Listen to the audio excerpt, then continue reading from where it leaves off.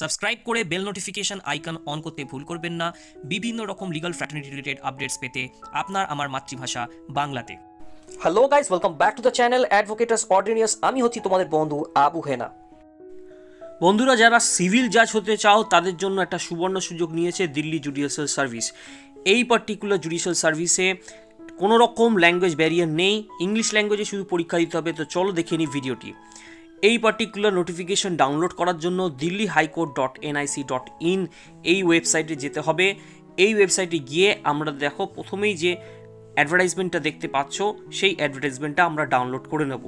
তো এই পার্টিকুলার পিডিএফে কি নোটিফিকেশানে কি বলা আছে, কিভাবে আমরা অ্যাপ্লাই করব, কি এলিজিবিলিটি ক্রাইটেরিয়া, এবং তার সঙ্গে সঙ্গে সবথেকে ইম্পর্টেন্ট জিনিসগুলো যে সিলেবাসটা কি আছে, আমরা যারা ওয়েস্ট বেঙ্গলে যারা বাঙালি ছাত্র তারা এই পার্টিকুলার পরীক্ষা বসতে পারবো কি না সেই বিষয়ে আমরা পিডিএফ দেখে জেনে নেব। তো চলো বন্ধুরা, এই পিডিএফ দেখে আমরা সমস্ত কিছু যেগুলো জেনে নিই। তো এই পার্টিকুলার নোটিফিকেশান দেওয়া হয়েছে দিল্লি জুডিশিয়াল সার্ভিস 2022 এবং হাইকোর্ট অফ দিল্লির তরফ থেকে এই পার্টিকুলার নোটিফিকেশান দেওয়া হয়েছে। তো এখানে টোটাল যে ভ্যাকেন্সি আছে সেটা হচ্ছে 123, 55টা এক্সিস্টিং, 68টা অ্যান্টিসিপেটেড, অর্থাৎ 55টা একদম শিওর শট, 68টা পরে হতে পারে। এবং এটা হচ্ছে দিল্লি জুডিশিয়াল সার্ভিসের মধ্যে।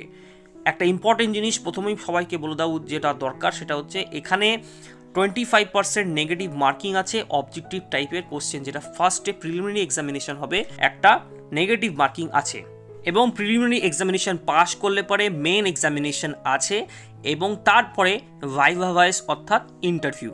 তো এই এক্সামের জন্য জুডিশিয়াল সার্ভিস যেটা আছে সেটা হেল্ড হবে কবে?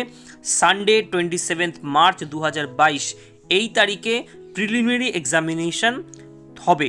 তো এই এক্সামিনেশনটা কিন্তু দিল্লিতেই পড়বে। তো যারা ওয়েস্ট বেঙ্গল থেকে এই দিল্লি জুডিশিয়াল সার্ভিস দিতে চাইছে তাদের কিন্তু অবশ্যই দিল্লিতে যেতে হবে, এবং এক্সামের যে টাইমিং সেটা হচ্ছে 11 থেকে 1:30। এই পার্টিকুলার সার্ভিসে কিন্তু পেমেন্ট যে স্যালারি সেটা কিন্তু অনেক 56,100 থেকে 1,77,500 এই যে ব্যান্ড আছে এই ব্যান্ডের মধ্যে তোমার পেমেন্ট। তো আশা করা যেতে পারে প্রায় 1,70,000-এর কাছাকাছি স্যালারি একজন দিল্লি জুডিশিয়াল সার্ভিসে যিনি অ্যাপয়েন্টমেন্ট পাবেন সেই জুডিশিয়াল সার্ভিস অফিসার পাবেন দিল্লি জুডিশিয়াল সার্ভিসের তরফ থেকে। এবারে আমরা দেখে নেব এই পরীক্ষার এলিজিবিলিটি ক্রাইটেরিয়া, যেটা হচ্ছে সবথেকে ইম্পর্টেন্ট জিনিস, বাংলা ছেলেরা এলিজিবল হবে কিনা এই এক্সামে সেইটা। তো এখানে এই যে এলিজিবিলিটি যে ক্রাইটেরিয়া আছে এই এক্সামিনেশনে অ্যাপিয়ার হওয়ার জন্য সিটিজেন অফ ইন্ডিয়া অবশ্যই হতে হবে, a person practising as an advocate in India or person qualified to be advocated as an advocate under the Advocatus Act 1961, অর্থাৎ অ্যাডভোকেট হতে হবে, বা তুমি অ্যাডভোকেসি পাস করলে অর্থাৎ এলএলবি বিএলবি পাস করলেই ফ্রেশার্সরাও এখানে অ্যাপ্লিকেশন করতে পারবে। এবং এজ যেটা সেটা হলো 1 জানুয়ারি অনুযায়ী 32 বছর বয়স হতে হবে। এসসি এসটি যারা আছে তাদের কিন্তু এজ লিমিটটা 5 ইয়ার্স পর্যন্ত রিল্যাক্সেবল, অর্থাৎ তাদের এজ যদি 37 ইয়ার্স হয় 1 জানুয়ারি 2022 তাহলে তারাও কিন্তু এই পার্টিকুলার জবের জন্য অ্যাপ্লিকেশন অবশ্যই করতে পারবে। আর যারা পার্সন উইথ ডিসেবিলিটিস যাদের আছে তাদেরও এখানে অনেকটা রিল্যাক্সেশন দেওয়া হয়েছে।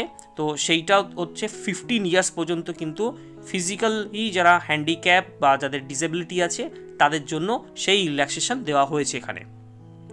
এইবারে আমরা কি করে অ্যাপ্লাই করব? অ্যাপ্লিকেশন কিন্তু একদম যেটা করতে হবে সেটা অনলাইনে, একটা প্রেসক্রাইব ফরম্যাট আছে। অফিসিয়াল ওয়েবসাইট হাইকোর্ট অফ দিল্লির www.delhihighcourt.nic.in এই পার্টিকুলার ওয়েবসাইটে গিয়েই কিন্তু আমাদের অ্যাপ্লিকেশনটা করতে হবে। এই অ্যাপ্লিকেশন স্টার্ট হবে 28/2/2022 28 ফেব্রুয়ারি থেকে, এবং এই অ্যাপ্লিকেশন জমা দেওয়ার এবং অনলাইন পেমেন্ট করার শেষ তারিখ হলো 20/3/2022। এই পার্টিকুলার যে পোস্ট আছে সেই পোস্টের জন্য অ্যাপ্লিকেশন করতে গেলে কিন্তু যারা জেনারেল ক্যাটাগরি ক্যান্ডিডেট তাদের 1000 টাকা লাগবে, আর যারা শিডিউল কাস্ট বা শিডিউল ট্রাইব বা পার্সন উইথ ডিসেবিলিটিস যারা আছে তাদের মাত্র 200 টাকা দিতে হবে, এবং সেটা ডেবিট কার্ড বা ইন্টারনেট ব্যাঙ্কিংয়ের মাধ্যমে পার্টিকুলার পেমেন্টটা করতে হবে। এবারে আমরা দেখে নেব যে এখানে কতগুলো ভ্যাকেন্সি আছে। মোট 123টা আগেও বলেছি, তার মধ্যে 55টা এক্সিস্টিং আর 68টা অ্যান্টিসিপেটেড, অর্থাৎ 68টা পোস্ট আগামী দিনে খালি হবে। তো টোটাল জেনারেলদের জন্য এখানে 86টা পোস্ট আছে 123-এর মধ্যে, এসসিদের জন্য 8টা, এসটিদের জন্য 29টা, মোট 123টা ভ্যাকেন্সি এই পার্টিকুলার পোস্টের জন্য দিল্লি জুডিশিয়াল সার্ভিসের তরফ থেকে দেওয়া হয়েছে। এবারে সবথেকে ইম্পর্টেন্ট জিনিস সেটা হলো সিলেবাস অ্যান্ড স্কিম। এই পার্টিকুলার এক্সামের সিলেবাস কী আছে এইখানে পরিষ্কারভাবে প্রথমেই বলে দেওয়া হয়েছে, আগেও বলেছি যে নেগেটিভ মার্কিং আছে প্রিলিমিনারি এক্সামিনেশনের ক্ষেত্রে 25% করে, আর তারপরে হবে মেন এক্সাম এবং ভাইভা। আমরা এই পরীক্ষার প্রিলিমিনারি এক্সামিনেশনের যে সিলেবাস সেটা এবারে ভালো করে দেখে নেব, বুঝে নেব। তো প্রিলিমিনারি এক্সামিনেশন যেটা হবে সেটা টোটাল মার্কস হচ্ছে 200 মার্কস। পরিষ্কার করে দেখো এখানে লেখা রয়েছে, এবং এই পার্টিকুলার এক্সামের জন্য যেসব জিনিসগুলো আমাদের পড়তে হবে সেটা হচ্ছে constitution of India, CPC, CrPC, IPC, Indian contract act, limited liability partnership act, the arbitration and conciliation act, the Indian evidence act, the special relief act, the limitation act 1963, the protection of children and sexual offences act অর্থাৎ POCSO, আর commercial courts act, এইগুলো সিলেবাসে থাকবে। যারা qualifying marks in the preliminary এক্সামিনেশনে হবে 60%, অর্থাৎ 60% general ক্যাটেগরিদের জন্য অবশ্যই পেতে হবে, এবং এসসি এসটির জন্য 55% কোয়ালিফাইং মার্কস, তবেই কিন্তু তারা মেন এক্সাম যেটা আছে সেটাতে বসতে পারবে। এবার আমরা দেখে নেব যে মেন এক্সামিনের সিলেবাস কী আছে। তো মেন এক্সাম এখানে টোটাল তোমরা দেখতেই পাচ্ছ 4টে সাবজেক্ট নিয়ে হবে, 250, 200, 200, 200 করে পরীক্ষা। তো জেনারেল নলেজ অ্যান্ড ল্যাঙ্গুয়েজ 250 মার্কসের পরীক্ষা হবে, সিভিল ল 200 মার্কসের, সিভিল ল 2 200 মার্কসের, ক্রিমিনাল ল 200 মার্কসের। তো আমরা এখন 1, 2, 3, 4 এই যে কটা সাবজেক্ট দেওয়া হয়েছে সেগুলোর স্পেসিফিক যে সিলেবাস সেগুলো আমরা দেখে নেব। ফার্স্ট সাবজেক্ট যেটা সেটা হলো জেনারেল নলেজ অ্যান্ড ল্যাঙ্গুয়েজ।